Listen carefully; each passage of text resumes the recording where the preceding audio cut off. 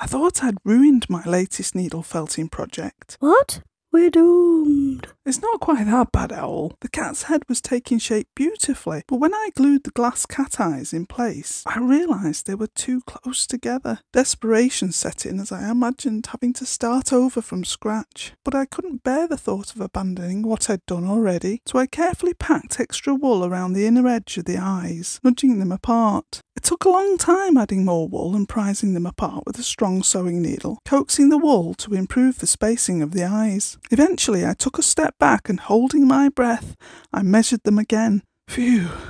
I'd managed to salvage the situation. This experience has reminded me yet again how forgiving needle felting is, and with a bit of determination you can transform a disaster into a felted project you can be proud of.